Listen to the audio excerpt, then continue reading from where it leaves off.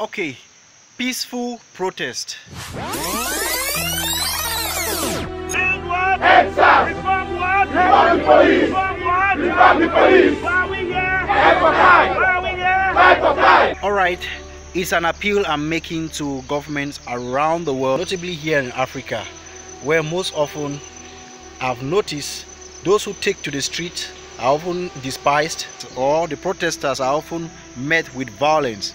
That's how the conflict in the English-speaking parts of Cameroon emanated. Look at what is happening in neighboring Nigeria. What began as a peaceful protest to end police brutality was met with violence, and it has blown into looting, burning.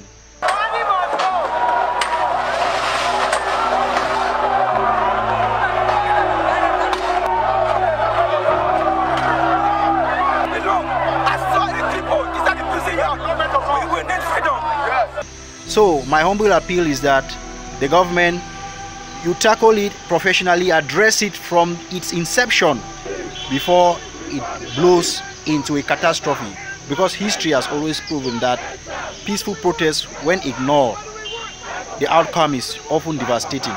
To those students killed in Fiango, Kumba, who were learning, who were pursuing education as their basic right, they were shot at and they were killed in cold blood.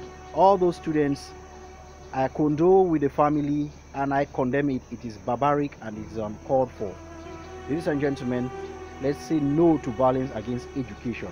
Thanks. Remember, it is often said, prevention is better than cure. Hope that makes sense. Peace.